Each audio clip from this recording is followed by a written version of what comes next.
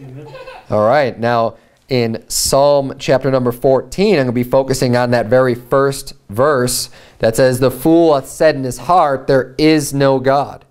And we're going to be covering the topic of fools tonight. And the title of my sermon is "Don't Be a Fool."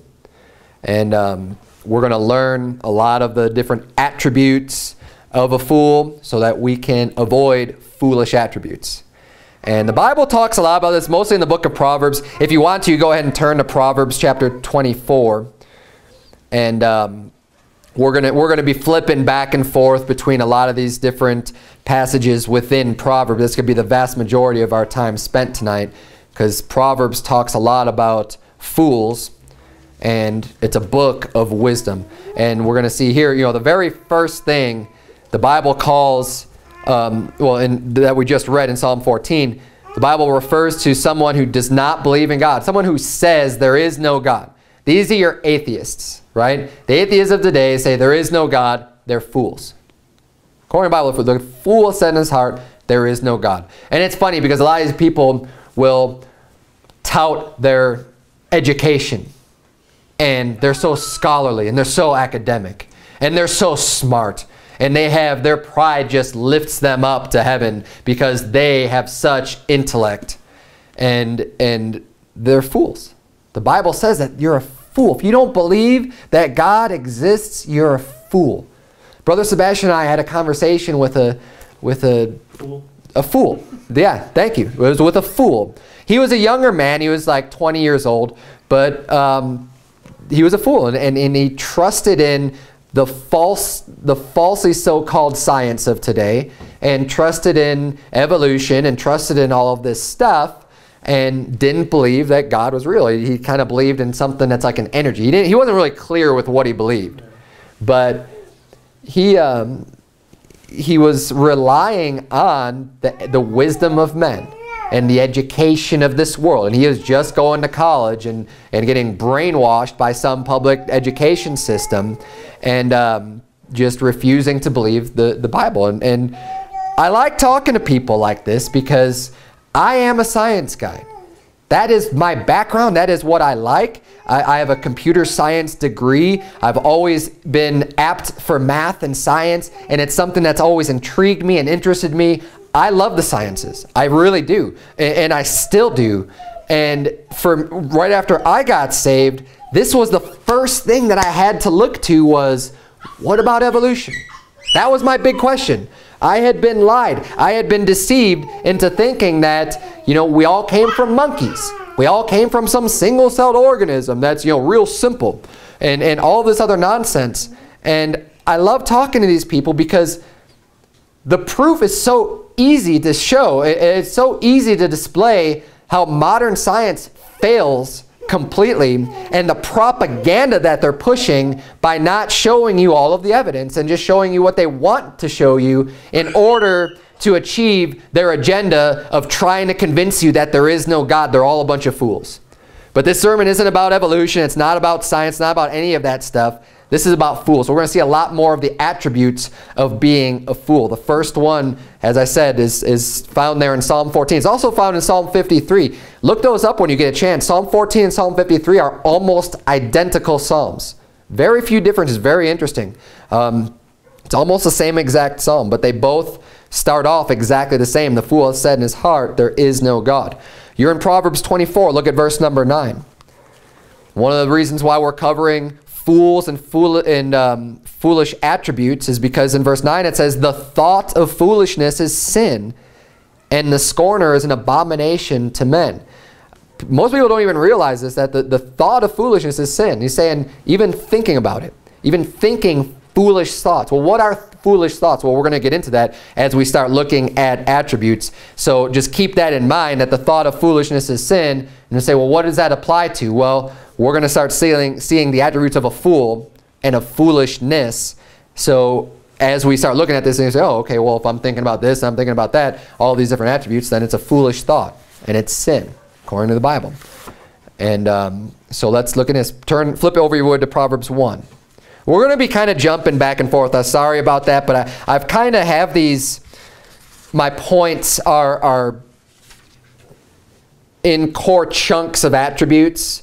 So there's certain chapters that have a lot of verses on fools, but we're only looking at certain verses at a time. So right now, my first point is the first attribute that we're looking at is how fools despise wisdom and instruction. True wisdom from God, true instruction, right, from the Bible. Things that are truthful, fools despise wisdom. They despise instruction. That's why the atheists they tend to get angry when you try to talk to them about the Bible, when you try to tell them the truth of Jesus Christ and the truth of His Word. They tend to get angry. They despise it. They hate it. They don't want to hear it because they're fools. Because that's what a fool does. Proverbs 1 verse 7 says that very thing. It says, the fear of the Lord is the beginning of knowledge, but fools despise wisdom and instruction. They don't want to hear it. They want nothing to do with it. Jump down to verse 22. The Bible says, how long, ye simple ones, will ye love simplicity? And the scorners delight in their scorning, and fools hate knowledge.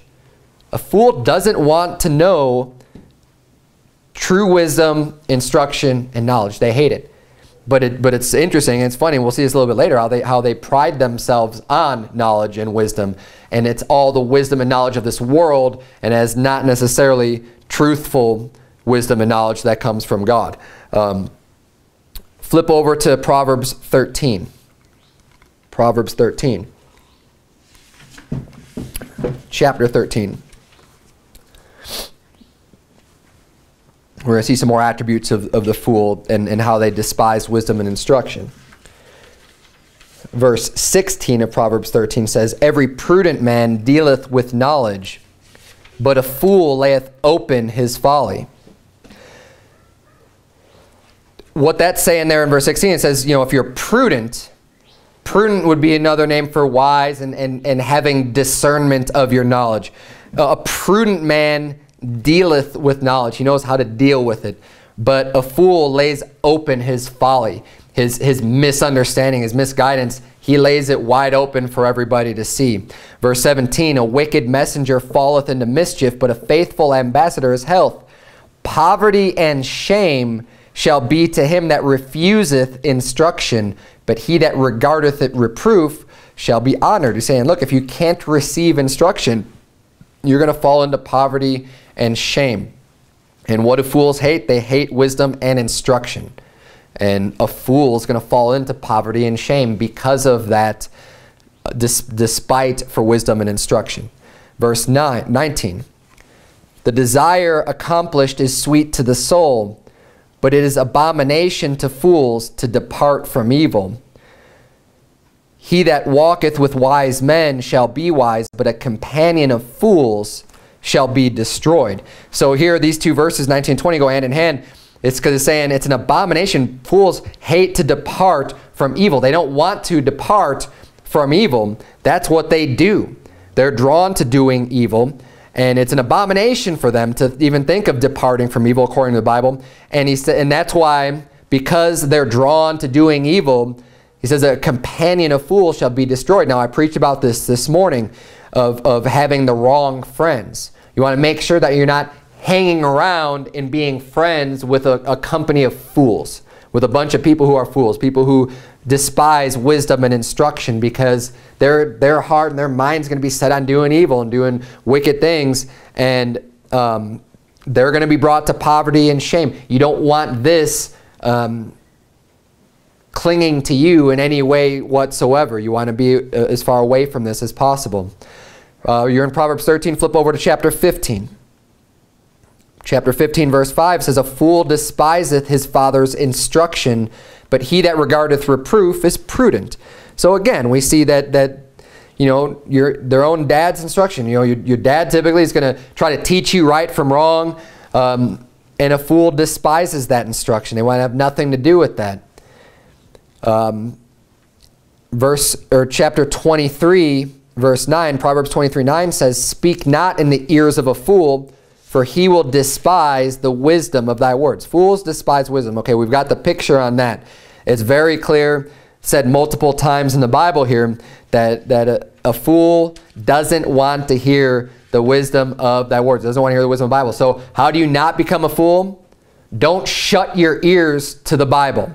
When the messages are being preached, don't turn it off.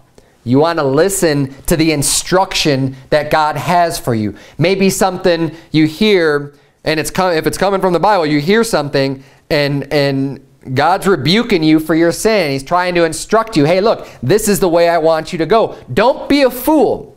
Don't disregard that instruction that God's trying to give you. Don't disregard the reproof or the rebuke that you're receiving because of the sins that you're doing. No, don't be a fool.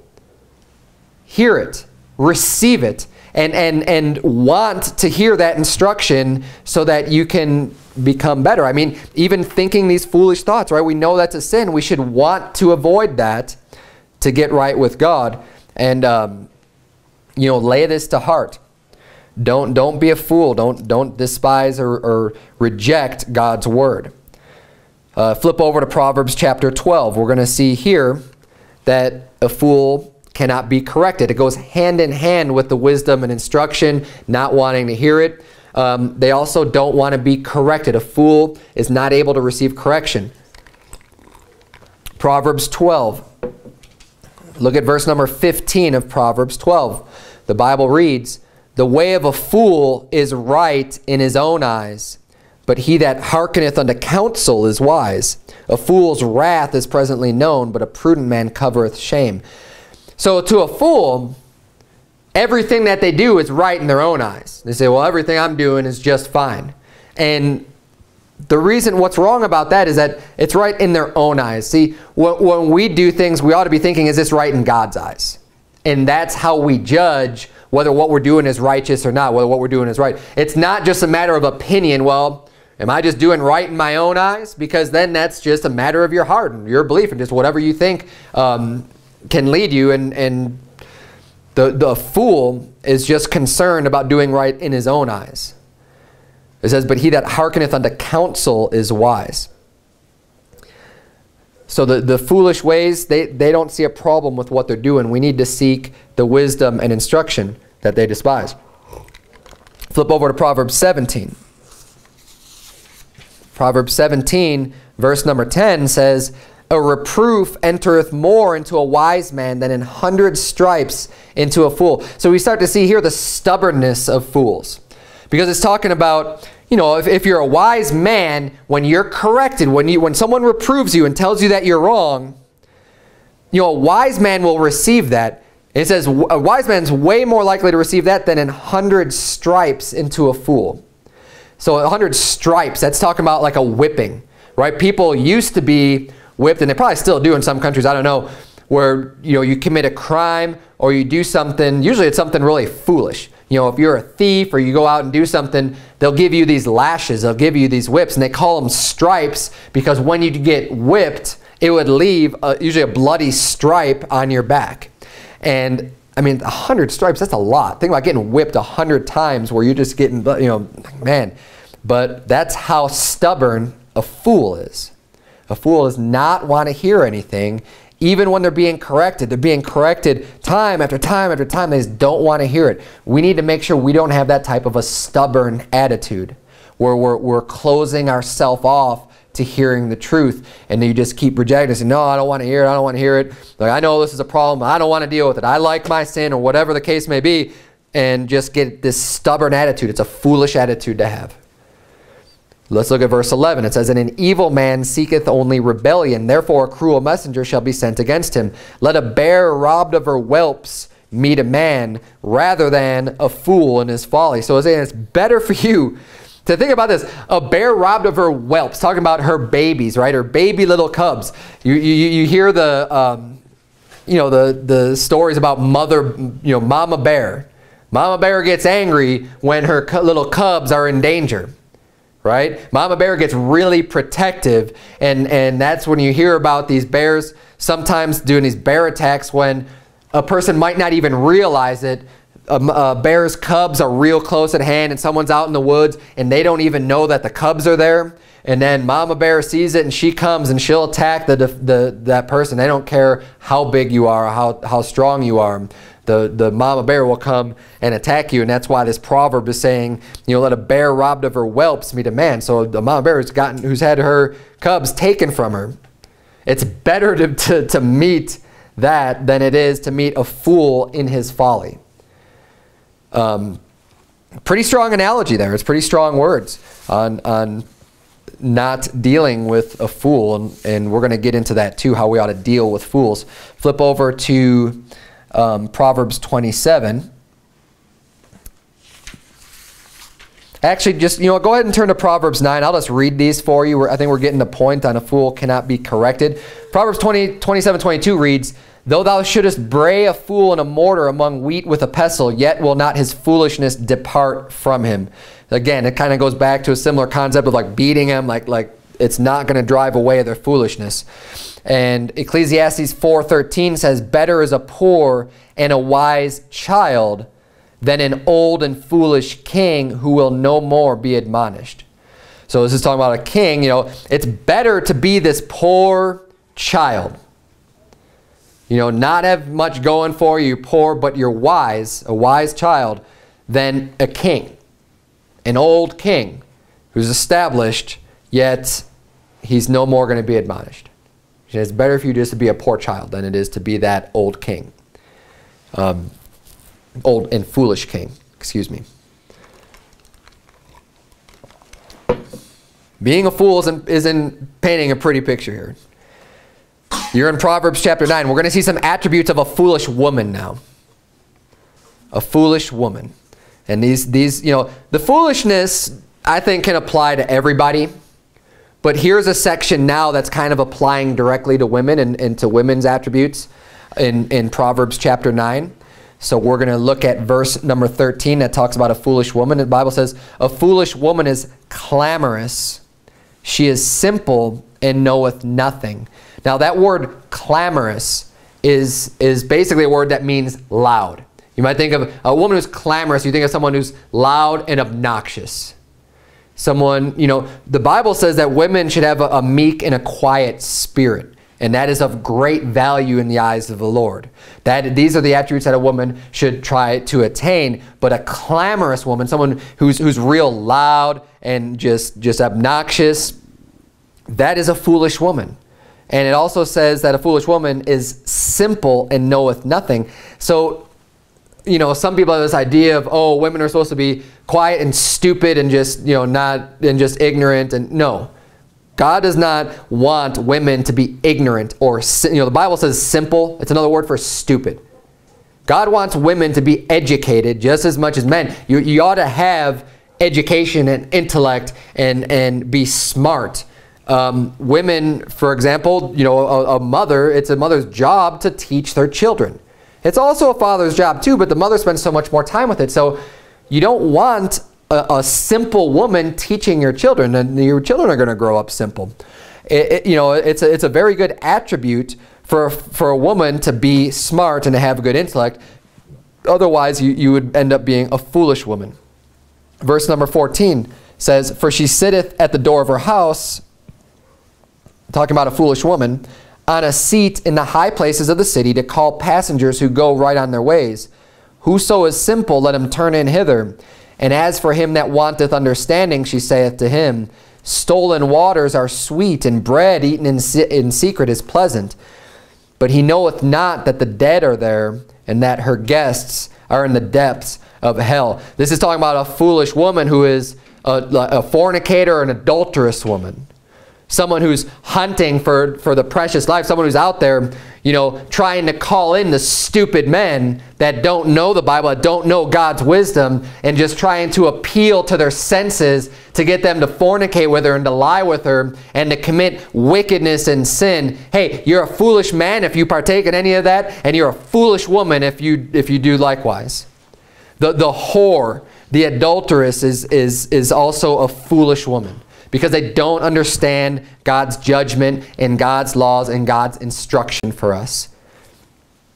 That is what makes you a fool, is not knowing this stuff, not caring about it and rejecting it.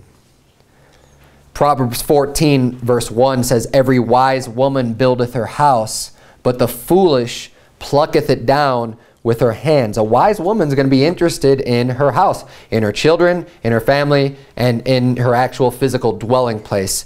A wise woman is going to build that house, is going to look to it and make it grow and succeed. But the foolish will pluck it down with their hands and end up destroying their own house, which is a very foolish thing to do. That's all we have specifically geared towards women in this sermon as far as foolishness goes. But I thought that was pretty interesting, talking about a foolish woman. Let's get back now to another attribute of fools. Turn, if you would, to Proverbs 14. We just already read verse number 1. We're going to be in Proverbs 14. We're going to continue reading in verse number 2. Now we're going to be looking at the mouth of a fool. There's a lot of scripture about the mouth of fools. And again, keep this in mind. We don't want to be like fools, so we're going to avoid all these attributes.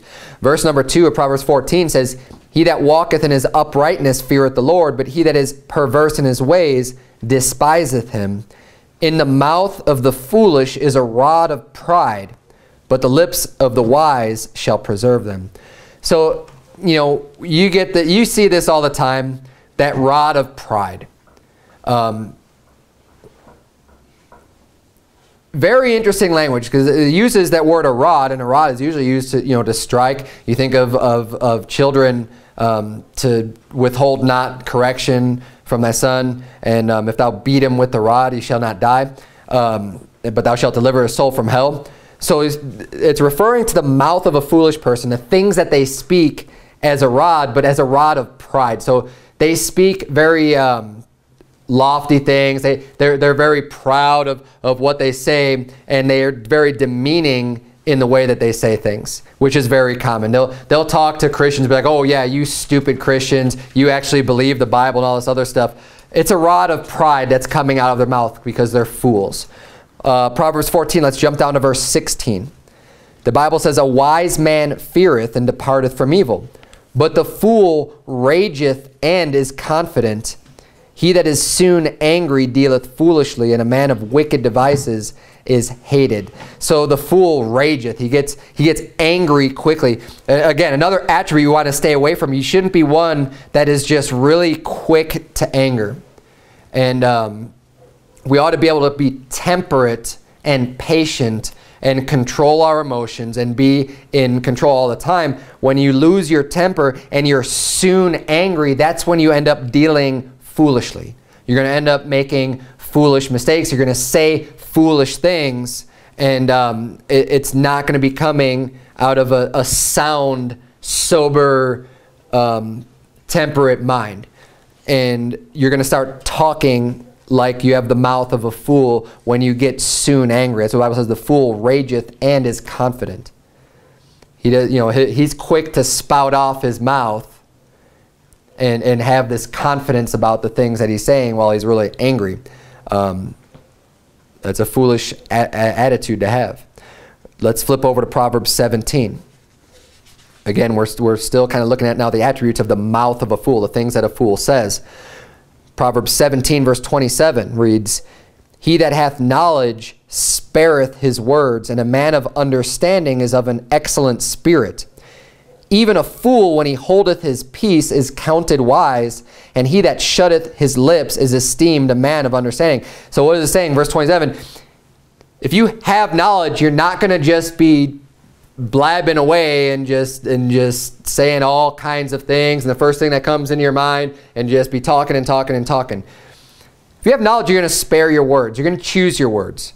You're going to say what you mean and mean what you say, instead of just having no filter and just saying the first thing that pops into your mind without giving it a thought as to, is this right? Is this true, what I'm saying? And it says, "A man of understanding is of an excellent spirit. Even a fool, when he holdeth his peace." So what this is telling me, that a fool can be counted wise. It means they can be looked on as a wise person if they could just shut their mouth. And this is one way how you could tell a fool from someone who's not a fool, is based on the things that they say. A foolish person is going to be not able typically to hold their peace, because if they were able to, then they would be counted wise. It says, "And he that shutteth his lips is esteemed a man of understanding." If you have great understanding, you'll be able to sit there or stand there or whatever and you know, hear, even if things are making you mad, even if some of the things are being said are being done to goad you, to get you to react, the wise thing to do would not be to just respond instantly and be soon angry and get caught up in that type of strife. The wise thing is to choose your words carefully. It doesn't mean you don't respond, you respond. But you do it in a way where you're processing everything and you're saying things, you know, exactly. The things that you mean to say, that you'll be saying them, and you won't be speaking like a fool. And, you know, if there's things that you don't quite understand or you're not really too sure about, you could express that you're not quite sure about them, or just keep that to yourself, so that you're not counted as a fool for just saying things that aren't true and repeating lies or repeating gossip or whatever. Continuing on here, flip over to chapter 18, Proverbs 18. In verse number 6, the Bible reads, "A fool's lips enter into contention, and his mouth calleth for strokes. A fool's mouth is his destruction, and his lips are the snare of his soul." So a fool's mouth is going to get him into trouble. When it says a fool's lips enter into contention, it means that he's bringing about fights. Fools like to get in fights and arguments and debates and just cause contention. And it's easy for them to do that when they're just spouting off dumb things or hurtful things or whatever. You know, when they're using that rod of pride and they're speaking foolishly, their foolish lips enter into contention, and his mouth calleth for strokes, meaning he's like looking for a beating. And that's why his mouth is his destruction, his lips are the snare of his soul. Flip over to Proverbs chapter 10. Proverbs chapter 10 and verse number 18. The Bible reads, "He that hideth hatred with lying lips, and he that uttereth a slander is a fool." So more attributes of a fool that have to do with your mouth. He's saying if you're hiding your hatred with lying lips. So you really don't like someone, you're just lying to him and praising him or whatever. And it says he that uttereth a slander is a fool. So you're a fool for hiding, it's an attribute of a fool. If a fool will typically hide their hatred for people and be deceitful, and they'll lie with their lips to hide their hatred. And fools also uttereth slanders. They start spreading rumors about people, things that aren't true. It's what a slander is. You're talking bad about somebody, and you're just making stuff up. A fool utters a slander. Verse number 19, let's keep reading. "In the multitude of words there wanteth not sin, but he that refraineth his lips is wise." Very similar to what we already read a previous chapter ago in chapter 18. You don't want to be someone who just talks and talks and talks and talks and talks and talks and talks and talks a lot, because the Bible says that in the multitude of words, in a lot of words, there wanteth not sin. It means there doesn't lack sin. Basically, if you just keep going and going and going and going, and I better watch myself. It says there wanteth not sin. There isn't, it's easy to sin the more you just keep on going and talking and talking. It says, "But he that refraineth his lips is wise." You don't have to continue talking. My wife and I are very similar. We're not the type of people that feel like when we're together, if there's silence, it just needs to be filled with talking. It just needs to be filled with some kind of a noise. We're both very good at enjoying each other and enjoying silence. But, some people, they just feel the need, like just have to just keep on talking and talking. And after a while, it's like, what are you going to be talking about? And you end up talking about foolish things because you just keep on going and going and going. Something is probably not going to end up of sin, where it says the multiple words are wanteth not sin. So let's keep reading here. Verse number 20. "The tongue of the just is as choice silver. The heart of the wicked is little worth. The lips of the righteous feed many, but fools die for want of wisdom.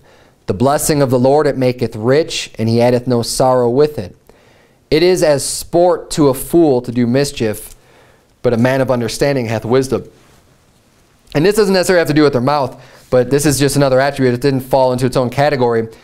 It's like a game for a fool to do mischief, like to to do it wicked, to do evil, to do wrong to people.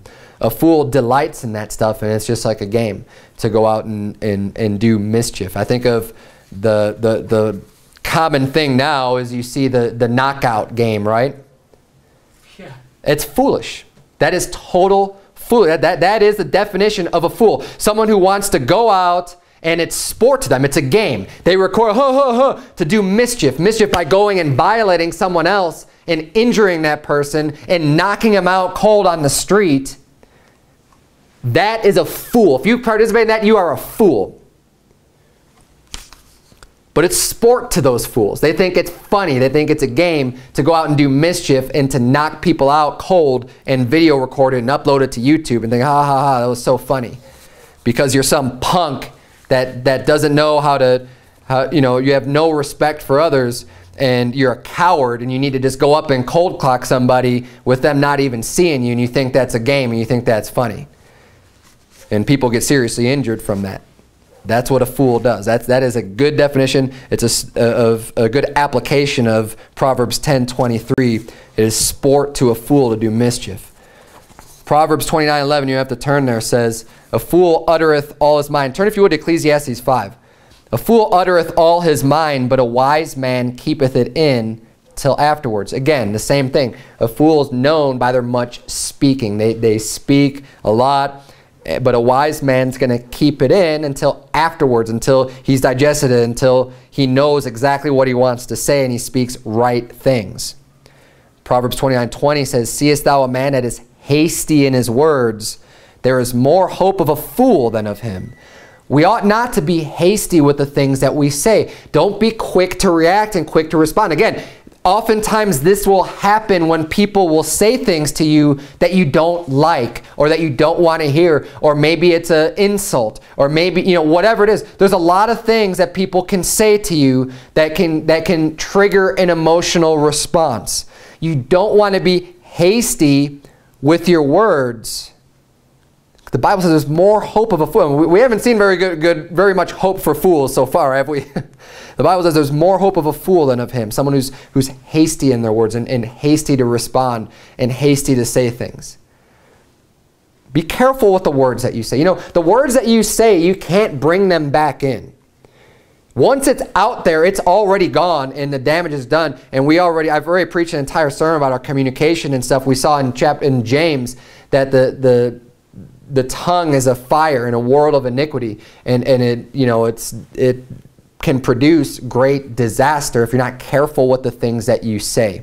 So we don't want to be hasty with our words as a fool is. Ecclesiastes 5, look at verse number 1. The Bible says, keep thy foot when thou goest to the house of God, and be more ready to hear than to give the sacrifice of fools, for they consider not that they do evil. And he's saying we don't really have the same sacrifices today, but in the Old Testament they would bring in their sin offerings and these other sacrifices. But they also went to learn. That's why he says when it goes to the house of God, be more ready to hear. Hearing that wisdom and instruction is going to do you a lot better than having to bring in your sin sacrifice every time you do wrong. If you can hear the wisdom and make the change, then stop doing the wrong and receive that wisdom and that instruction, then that's way better than the fool that just keeps on coming back, just keep on bringing the sacrifices. And I think about the Catholic Church oftentimes, because they'll have their penance and the Hail Marys and all this other stuff. So people will go out and they'll live a wicked life on Saturday night, and then they'll come into church on Sunday, and they do their sacrifice of fools. They do their little things to get things right with God, so to speak. And those don't get them right with God anyways, but that's similar to what we're reading about here, the sacrifice of fools. It says, for they consider not that they do evil. They don't even consider the fact that they're doing evil. They're just bringing in their sacrifice and thinking that that's just getting them right with God. We need to be more ready to hear, to receive that instruction. Verse number 2, be not rash with thy mouth, and let not thine heart be hasty to utter anything before God. For God is in heaven, and thou upon earth. Therefore let thy words be few. For a dream cometh through the multitude of business, and a fool's voice is known by multitude of words. When thou vowest a vow unto God, defer not to pay it, for he hath no pleasure in fools. Pay that which thou hast vowed. Better is it that thou shouldest not vow than that thou shouldest vow and not pay. Again, we're seeing the same theme, that a fool has a tendency to just speak a lot. They use a multitude of words without thinking about the things that they're saying. And especially when it comes to vowing a vow unto God.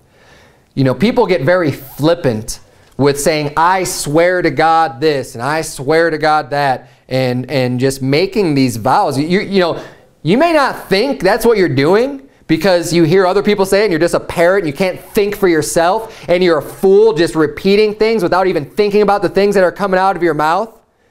But when you're saying, I swear to God, you are swearing an oath to God of whatever it is that comes out of your mouth after you say that. Don't be a fool. Be careful with the things that come out of your mouth. And if you make a promise to God, or like, you know, people come into hard times, is another thing that happens, and they'll make, God, you get me out of this, I promise, I'll go to church, I'll do this, I'll do that.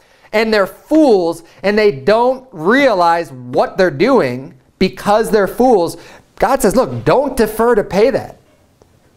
When you make a vow unto God, you better understand God hears that. You better take that seriously. A fool has no filter for their mouth. They just say things. It just comes right out. We don't want to be fools. We don't want to sound like fools. We don't want to be anywhere nearly associated with a fool. So pay attention to the words that come out of your mouth. Don't be hasty in your words. Don't be quick to speak. Be able to take it in and then say the things that you mean and mean the things that you say. Now we're going to start looking at the heart of a fool. Turn, if you would. Well, you're in Ecclesiastes. Just turn to chapter 7. I'll read a few verses from Proverbs for you. Proverbs 18:2 says, a fool hath no delight in understanding, but that his heart may discover itself. And you hear so many people say, oh, you know, you have to find your own heart and do whatever is in your own heart. That's foolish advice. That's foolish wisdom. That may be the wisdom that Hollywood will promote, and that people will hear songs written about, you know, listen to your heart and all this other stuff about your heart. The Bible says a fool hath no delight in understanding, because understanding comes from the Bible. But that his heart may discover itself. The Bible says the heart is wicked.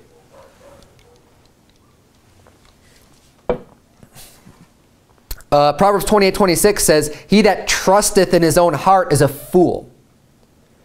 But whoso walketh wisely, he shall be delivered. So if you're trusting just in your own heart and the imaginations of your heart and the things that just come out of your heart, if that's what you're trusting in, you're a fool.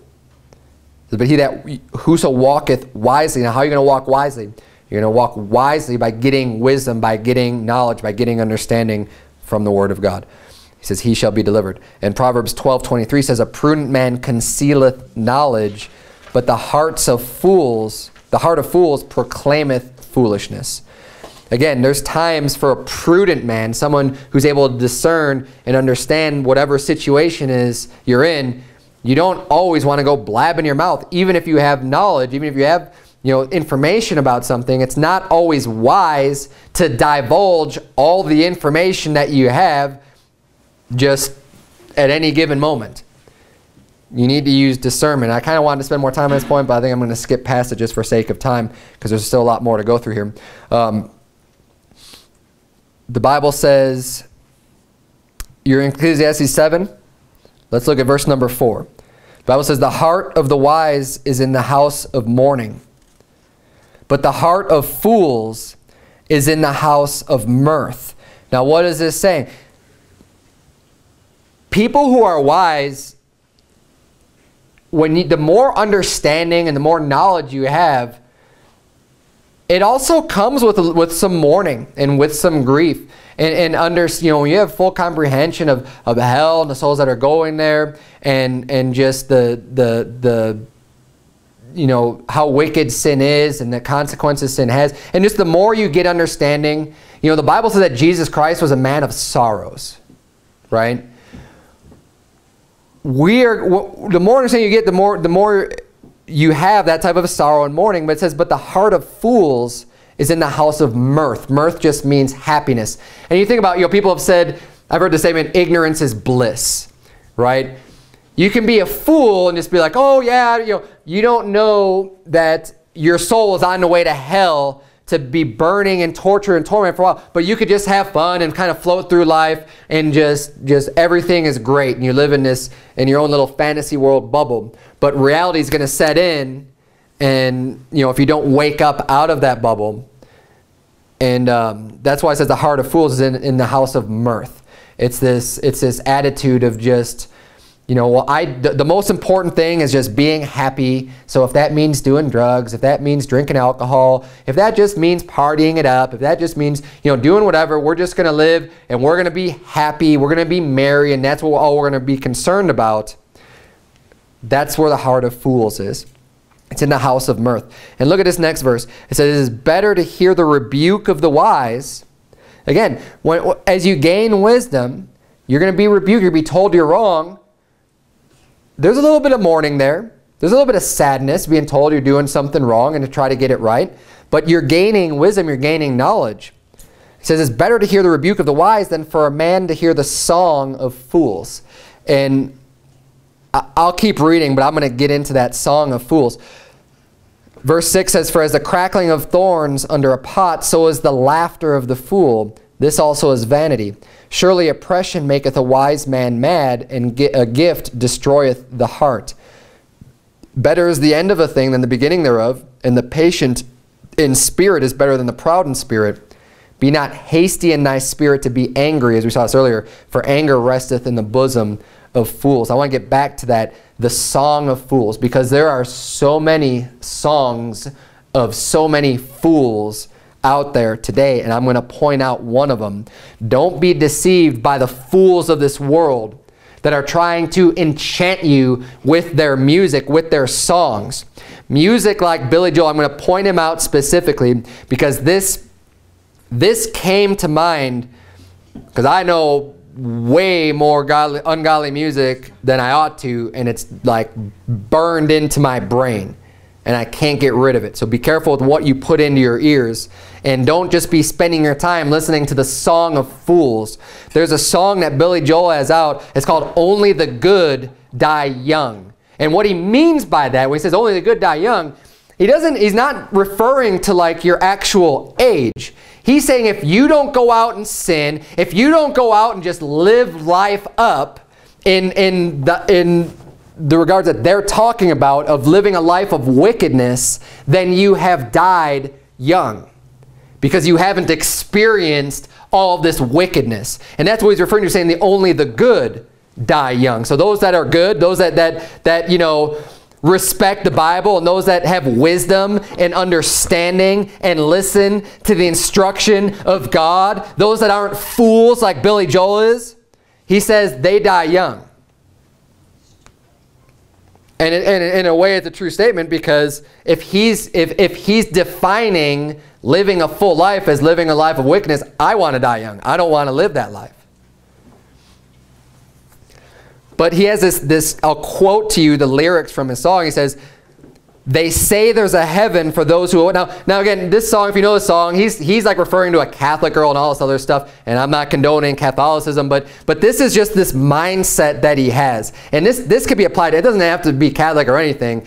He's a wicked man, and he's a foolish man, and this is a song of fools. He says, they say there's a heaven for those who will wait. Some say it's better, talking about heaven, but I say it ain't.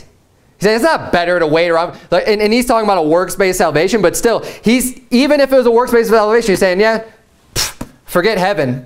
You know, I don't want to wait around for that. I don't want to live a good life for that. He says it's not better than what I can do right here in living a wicked life right now. He says, I'd rather laugh with the sinners than cry with the saints. And again, we see the truth of the heart of the wise is in the house of mourning, but the heart of fools is in the house of mirth. He'd rather be in the house of mirth with all the fools and spend his time laughing with them than cry with the saints, than cry with those who are wise in the house of mourning. He says sinners are much more fun. Only the good die young. And people look at Billy Joel, he's just this poppy type music and it's harmless. You know, it's not this satanic music of death metal or anything like that. No, it's just as wicked as any of those other bands that are out there that are like Slayer or whatever, that are openly worshiping Satan. Actually, it's worse. Because this is way more subtle. When you buy a Slayer album, you see the upside down pentagram and a demon's head covered in blood on the cover. You know what you're getting. They're not hiding it. It's of Satan. That is no less of Satan than a song like this put out by Billy Joel, except he is way more subtle. He is popular and is played on the radio. I'm sure he's still played on the radio to this day. And this is a song that people just kind of bop their heads to and they think it's a fun song. Yeah, he's preaching to you to live a life of wickedness, and that living a righteous life and living a life of the Bible is stupid and no good, and that it's not worth it. That's what he's teaching you. Wake up to what you're being taught through this music. Don't think that this is just, it's just harmless. I don't see what you get so upset about. There's nothing wrong with this music. Yes, there is. Open up your eyes and open up your ears. Don't get caught up in the house of mirth and with the song of fools. I'm going to keep going here. Jeremiah 5:4 says, "Therefore I said, surely these are poor, they are foolish, for they know not the way of the Lord, nor the judgment of their God." That's what a foolish person doesn't know, the judgment of God. They don't know the way of God. They delight in their foolishness. Now, turn if you would to Proverbs 26. We're going to see here on dealing with a fool. How we deal with a fool. It's not a really good way to do it. I'll break it to you right now. Proverbs 26, verse number 1 says, "As snow in summer and as rain in harvest, so honor is not seemly for a fool. As the bird by wandering, as the swallow by flying, so the curse causeless shall not come. A whip for the horse, a bridle for the ass, and a rod for the fool's back." And you remember, as we get into this, a fool's not easily corrected. The Bible talks about 100 stripes going into the back of a fool. They don't like wisdom. They don't want to hear it. They have nothing to do with it, which is why it's so difficult to deal with a fool. So we see here in verse number 4, the Bible says, "Answer not a fool according to his folly, lest thou also be like unto him." But then look at the next verse. "Answer a fool according to his folly, lest he be wise in his own conceit." Dealing with a fool is just a trap. Because do I answer him or do I not? Well, either way, it's not going to be a good outcome. Because first he says, don't answer a fool according to his folly, because then you're just going to be like him. You're just going to bring yourself down, lower him to that foolish level of dealing with him. But then he says, well, answer a fool according to his folly, lest he be wise in his own conceit. Because then otherwise, if you don't do it, he's going to go on just thinking that he's right and that he's smart and everything else, to give him that knowledge. So there's basically, what I was saying, there's no good way to deal with a fool. Because whether you answer him or not, a fool's heart is not going to receive it. Verse number 6 says, "He that sendeth a message by the hand of a fool cutteth off the feet and drinketh damage. The legs of the lame are not equal, so is a parable in the mouth of fools. As he that bindeth a stone in a sling, so is he that giveth honor to a fool. As a thorn goeth up into the hand of a drunkard, so is a parable in the mouth of fools. The great God that formed all things both rewardeth the fool and rewardeth transgressors. As a dog returneth to his vomit, so a fool returneth to his folly. Seest thou a man wise in his own conceit? There is more hope of a fool than of him."